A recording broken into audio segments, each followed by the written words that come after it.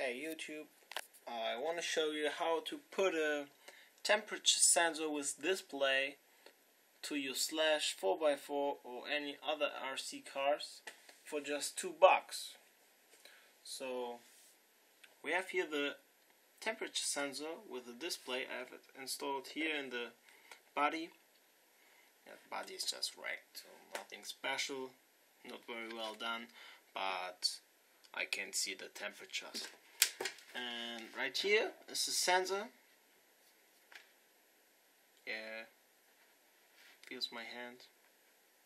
Not very fast, but yeah, you see the temperature raises up. The temperature sensor, yeah, you can install in front of the ESC, on the motor gearing, wherever you want. I put it right here now.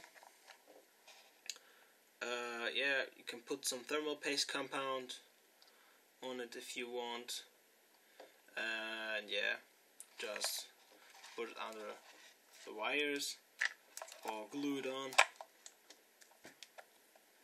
Yep, that's it. I think you have to glue it on with hot glue. That's it.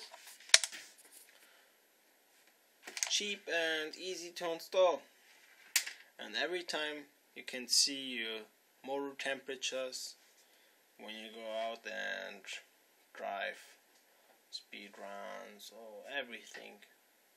Bash. Yeah, this thing don't go or fly away. It's hard installed. Yes, that's it so far. Traxxas Slash 4x4